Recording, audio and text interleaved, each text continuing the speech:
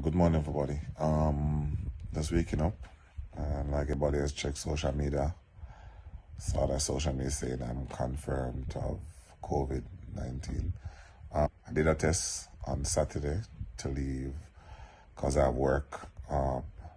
Trying to be responsible, so I'm gonna stay in and stay from my friends, and also having no symptoms, so going to quarantine myself.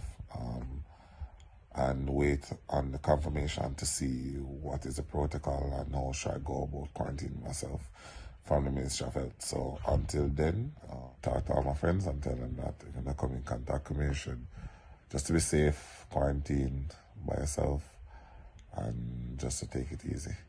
And just to make people know, be safe out there. All right? Cool.